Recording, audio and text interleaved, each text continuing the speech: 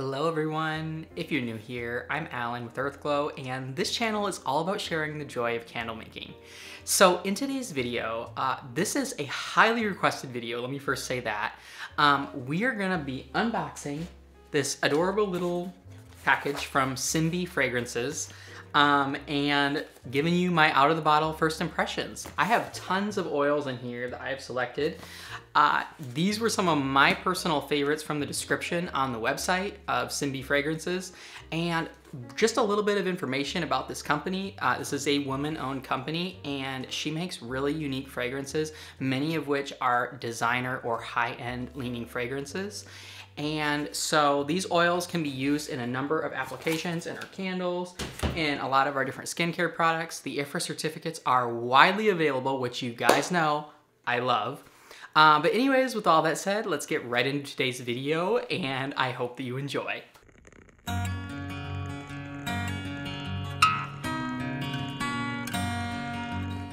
So many of you have told me to try this company, and we are finally here.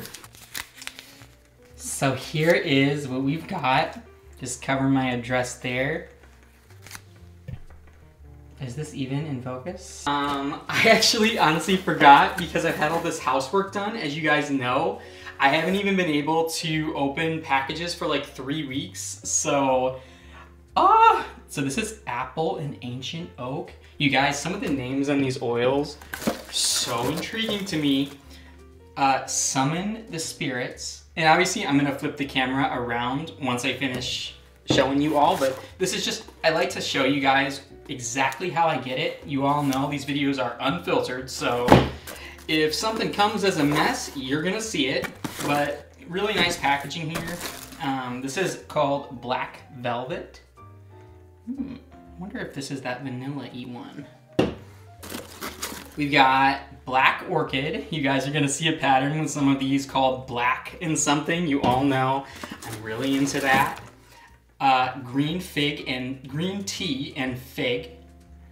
Not to be confused with some of the hotel scents that have a lot of those vibes.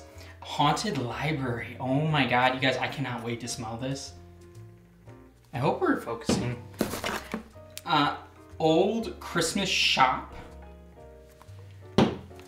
We got New York at Night. You all know I've lived in New York for a number of years. I absolutely love New York. Once a New Yorker, always a New Yorker, folks.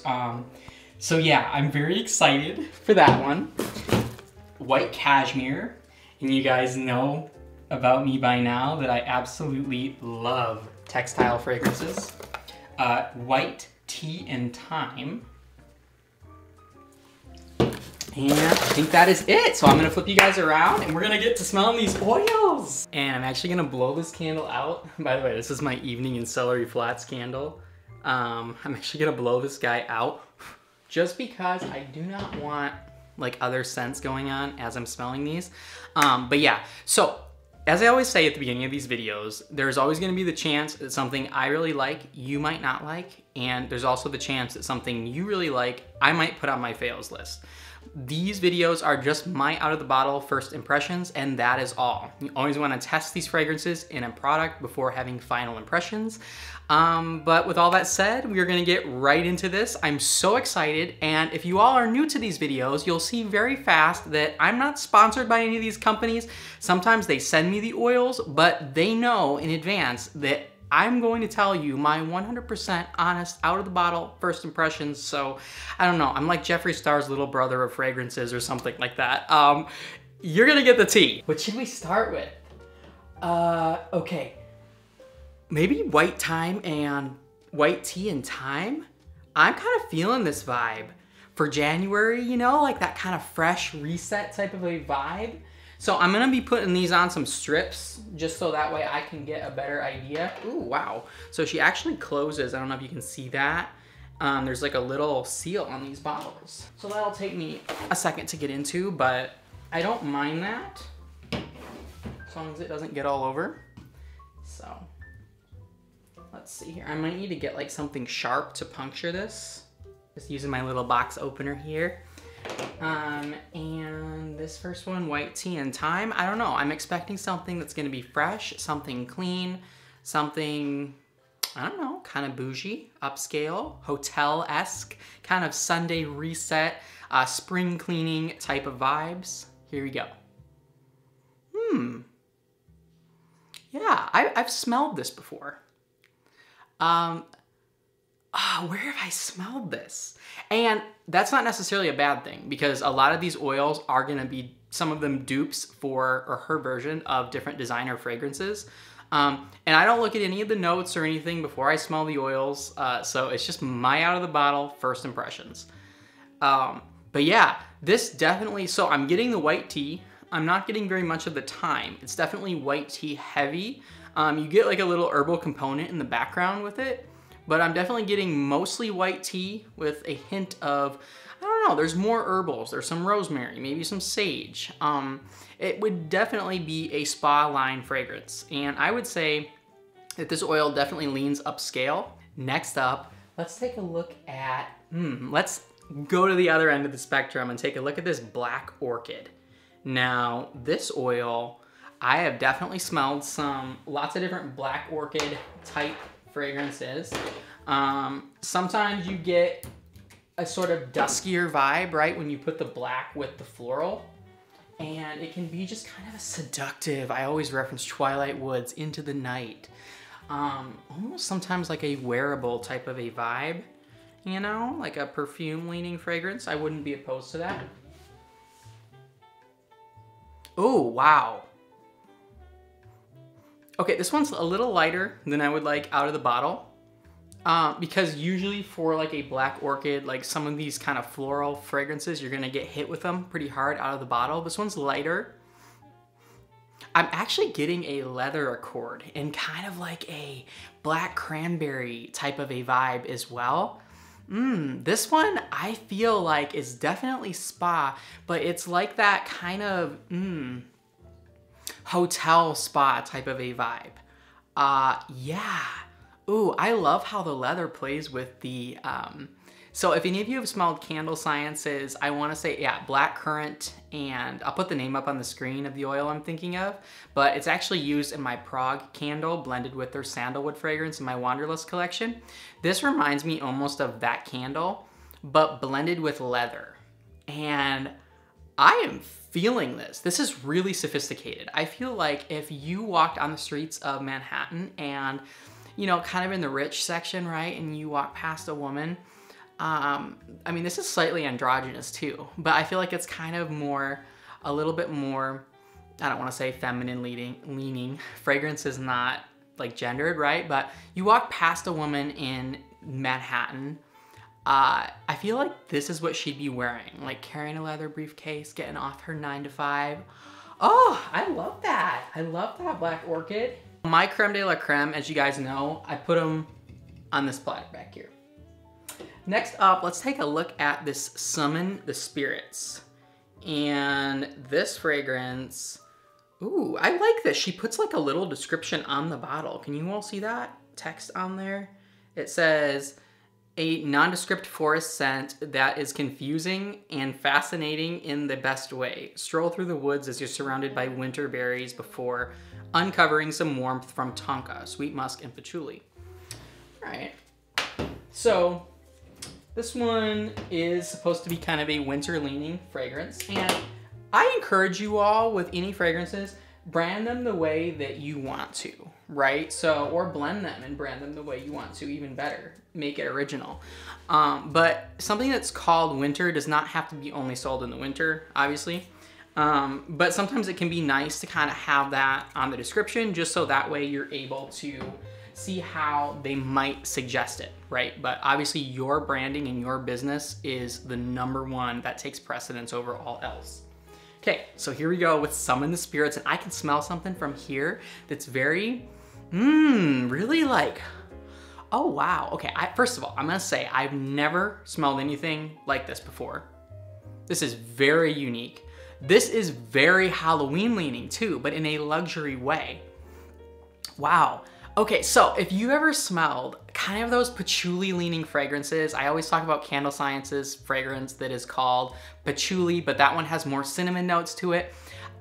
It's like a straight patchouli, but it has all those woodsy, musky, like if you've smelled by Brambleberry, they're, oh gosh, what is it called? I'm gonna put the name on the screen. It's one of my favorite oils from Brambleberry. And wow, this is really strong out of the bottle as well. I'm very intrigued by this. So if you have like a kind of apothecary, like leaning line, but that's also kind of sciencey, kind of magical. Oh my God, this is your next bestseller. Wow. This is probably my favorite that I have smelled so far out of the bottle. And again, this is a very unique oil to me.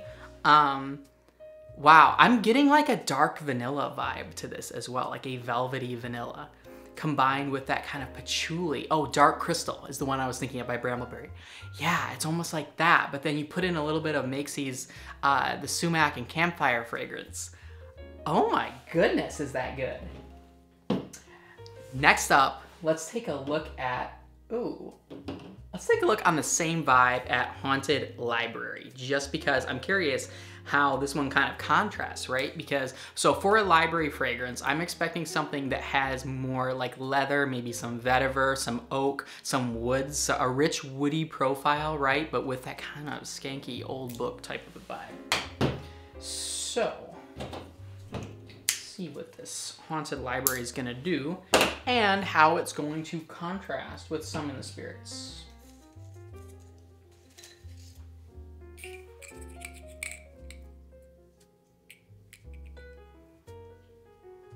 Ooh. This one's lighter out of the bottle, the just initial impressions. But wow, this is, so it is similar. I am also getting the leather in this as well. So this one has, I'm cheating a little bit. I'm looking at the bottle here. But I'm definitely getting, it says that it has like a plum note and a peach note. I'm definitely getting a plum note to this, as well as kind of an apricot peachy note. It definitely has that fruity profile to it, but then also with the leather and with the kind of the violet. Violet is such a really, really, really important note in perfumery, you guys. Like what made Dior's Fahrenheit, my all-time favorite cologne, so famous, like literally when it was released, I believe in the 90s, was it had that black violet accord. And that is so universally loved in perfumery and fragrance when it's played right with the other notes. That fragrance obviously had a lot of other stuff in it too, but the black violet was one of the, or the iris and black violet was one of the primary accords. So anyway, yeah, I like this. Personally, I would have to say Summon the Spirits definitely takes the cake out of the bottle of these two. And you could sell the Summon the Spirits as like a Haunted Library type of a scent for sure. It definitely has that kind of Ivy League old book type of a vibe. Oh, let's take a look at the, let's do the New York at Night. The New York at Night. What do you have for us today? I'm excited for this one. This might be the one. Actually, you know what? I'm gonna save this one till the end because this is probably the one I'm most excited for, being a New Yorker myself. Okay, let's take a look at White Cashmere. Totally changing it up here.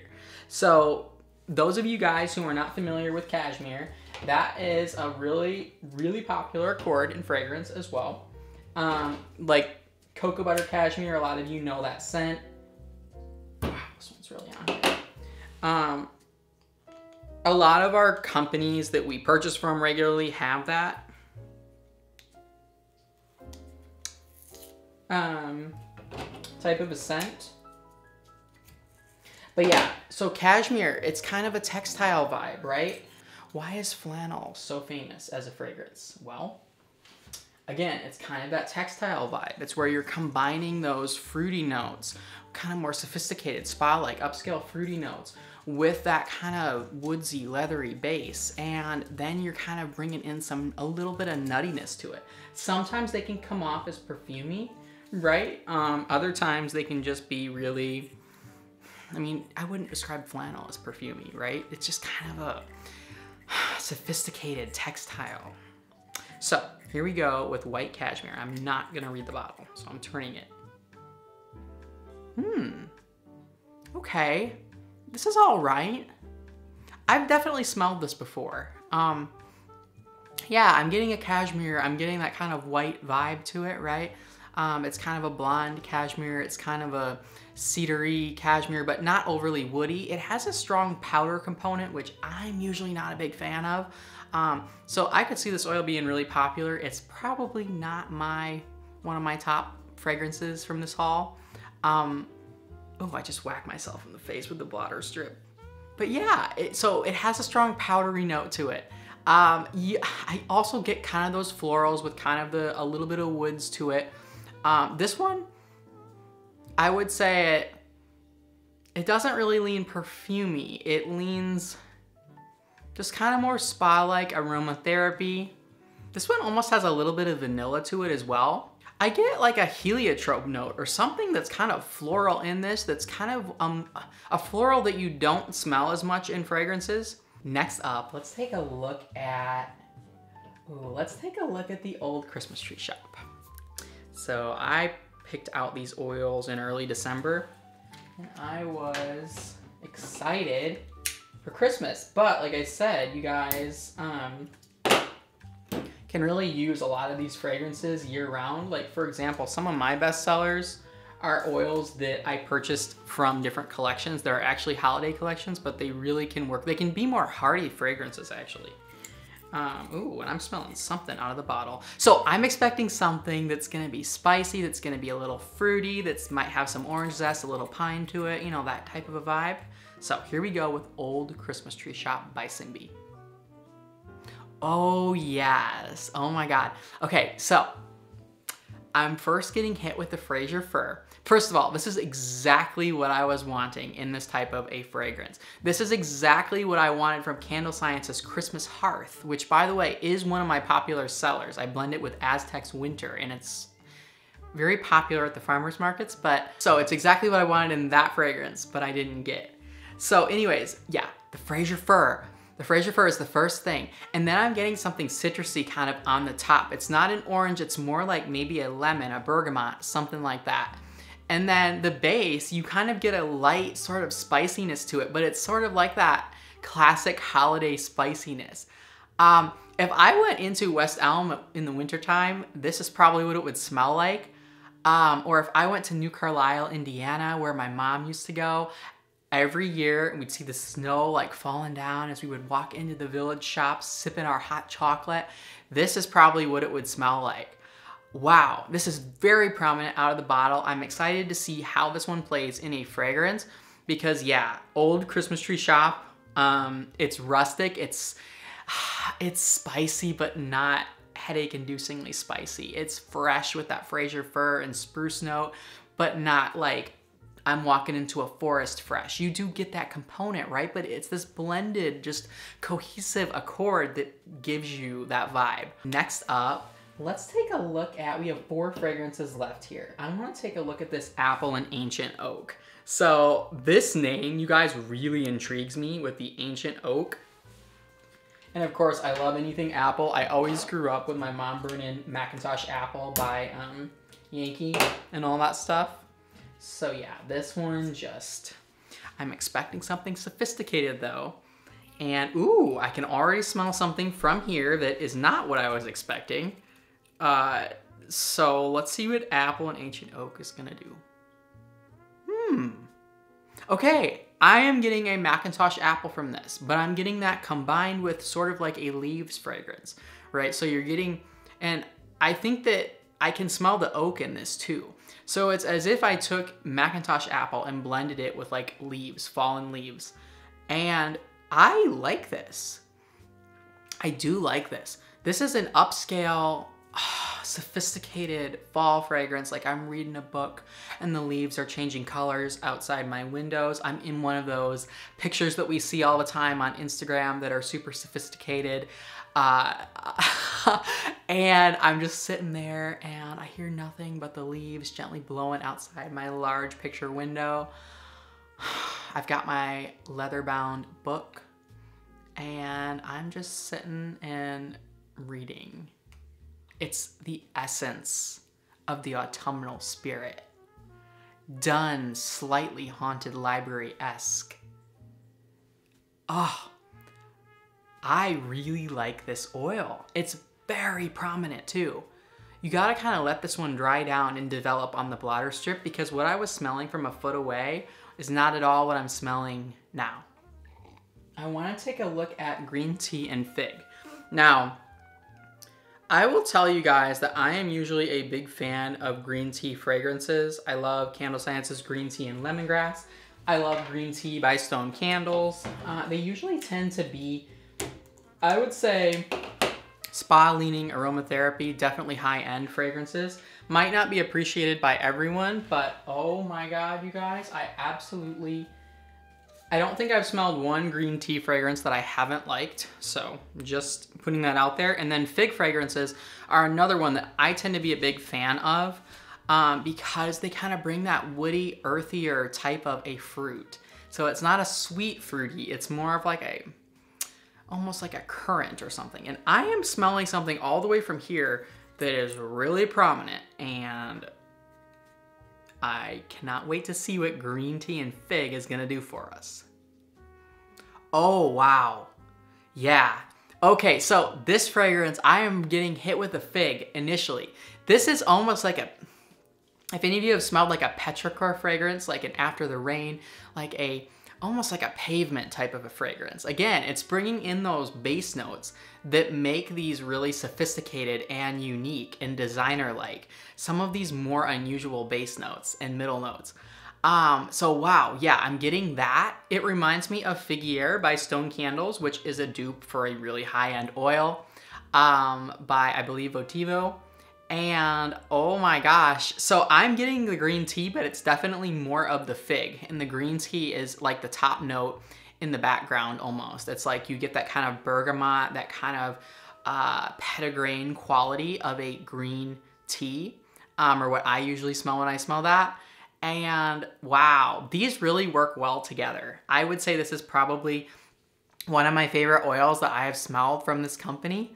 Out of the bottle, but I would say this one's not going to be for everyone. If you don't like that really woodsy, where you almost get some of the dirt in with the fig, and that just really true to life, like you're picking a wild fig. Oh my God, this is good. This is really good. But again, it's a niche fragrance. So I would highly recommend, you know, with any oil, order a small bottle. Don't be like me and just get a 16 ounce. I'm trying not to do that as much anymore. But oh my gosh, you guys, this oil is so, I just whacked myself in the face. It's so different.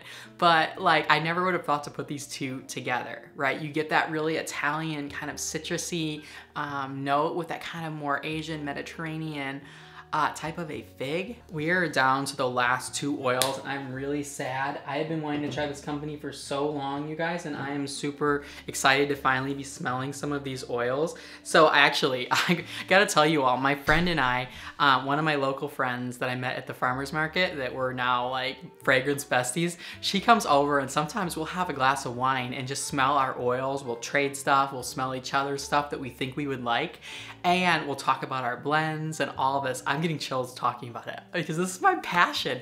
But she introduced me to Simbi, and she actually had the Baccarat, which I would highly recommend. If you have the Baccarat 540 or the Lavender Haze, those are the two fragrances that she had by this company that I just fell head over heels for it. And I was like, I need to smell more of their oils. But those two oils I don't have here just because she already like gave me some, we traded. So I have a 16 ounce of Baccarat and I have an 8 ounce of Lavender Haze. Both of those oils, like I said, they're just so good. But that's how I got introduced to this company, and oh, I'm so excited. So these last two, Black Velvet, and then my absolute favorite that I can't wait to smell, well, favorite by the name, New York at Night. I'm gonna be saving for last. But Black Velvet, again, I'm hoping for kind of a seductive type of a lavender, maybe with some orchid, maybe some florals. I don't know. So let's see what this, I'm looking for an upscale vanilla, right? Let's see what this one's gonna do for us. Ooh, wow. Okay, so this fragrance, wow, I almost whacked myself. I'm definitely getting kind of like again, a strong leather accord. And I normally don't like leather, but used in a very small amount in the base of these fragrances seems to be really effective. It's not like aggressive at all. Like I've sometimes said about leather, like straight leather, why I don't like it. Wow. Okay, and I can tell that there's a lot of patchouli in this fragrance as well. And I normally am not the biggest fan of patchouli, but I will say like in blends, it's really growing on me. Wow, this is so cohesive. I don't even know what I'm smelling. I would say like if you have smelled the Dark Crystal by Brambleberry or even Candle Science's new Velvet Vanilla, it is along the lines of that, except a little more high end, right? Because you get kind of a little bit of leather in the base. You get a little bit of this aged, worn quality to it that just makes it feel so vintage, but yet ultra modern at the same time, right? Like retro a little bit. Oh my goodness, this is good. It says it has tuberose and jasmine in it. I don't really smell the tuberose and jasmine. A little bit of jasmine I do get. Pomegranate, definitely it says. Cassis. Cassis is a really unique note for those of you who don't know. It's kind of almost like a black currant, like an absinthe of a black currant. But yeah, this one is really intriguing to me, and I would like to see how this one translates into a candle because it's a little hard to evaluate out of the bottle. Like it develops more and more as it dries down on the strip. But I think I'm definitely gonna be putting this one into a candle. All of my favorites from this company, my hope is to get them into some coconut apricot wax and let you guys know what I think. Comment down below if you guys would like to see a video talking about how these oils perform in coconut apricot. Last but not least, we have New York at Night, and I am so excited for this one. So, like I said, once a New Yorker, always a New Yorker, and cannot wait. Cannot wait. My Oud Wood by Stone Candles, by the way, that used to be my Manhattan candle, I'm actually planning on discontinuing it because it has caused my candle, after it's been curing for a while, to have kind of a weird chemical like smell when it first lights and then it goes away, but I just don't like that. Have any of you experienced that before? I've experienced it several times. I also got it once when I blended Candle Science's I blended 4 oils of Candle Science together and I'll put them on the screen. And I was using it for my original London Fog candle, but then once again, after like 3 months, it had kind of a weird, almost plasticky like scent when you first lit the candle. So I'm hoping that this becomes, if I really like this, that this is a candidate for my new Manhattan candle because I love Oud Wood by Stone Candles, but it has been not performing after like 3 months the way that I want it to, so I've had to pull that one. So here goes New York at Night by Simbi. Wow. Okay, I've never smelled anything like this before. What am I even getting? Wow. Okay, so there's something that's almost like, kind of almost like a sweet bourbon quality, which I love in a fragrance. It doesn't smell like alcohol. A lot of people get really freaked out by tobacco and bourbon. No, it doesn't smell like alcohol or like cigarettes or whatever when it's tobacco. No, it adds a sophisticated, woody, earthy quality. I'm getting almost like a black tea to this as well, maybe as the top note. And then there's definitely some like smoked vanilla in this oil. Wow. It's a little lighter out of the bottle, right? But I'm definitely getting it pretty prominently still too. And wow, this oil, it definitely captures that nighttime vibe. Wow. So I'm also getting a rich base profile. And like I said, it's got a kind of a nuttiness, almost a smoked vanilla to it in the base. But then it's coupled with, I want to say there's some type of berry in this in the middle, and then a top note that's got to be like black tea or something. And I'll have all these descriptions obviously on the screen, but I haven't read them prior to smelling the fragrances. But yeah, this is really intriguing. This is very like something that you would smell walking into a high-end 5-star hotel in New York City at night.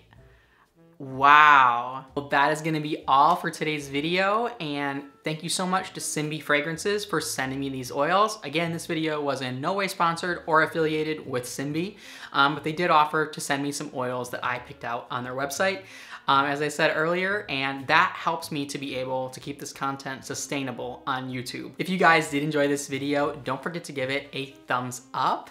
And I cannot wait. Let me know down below if you'd like me to try these oils and some coconut apricot cream wax, and I will post an update trying my favorites in coconut apricot. If you have tried Simbi fragrance before, leave a comment down below of what some of your favorite oils are. I would love to know. Like I said, Baccarat 540 as well as their Lavender Haze are just iconic. And the ones that I put on this platter up here that I really liked are some of my personal favorites. So probably from this haul, I would have to say my most favorite, just because it's so unique, was the Summon the Spirits.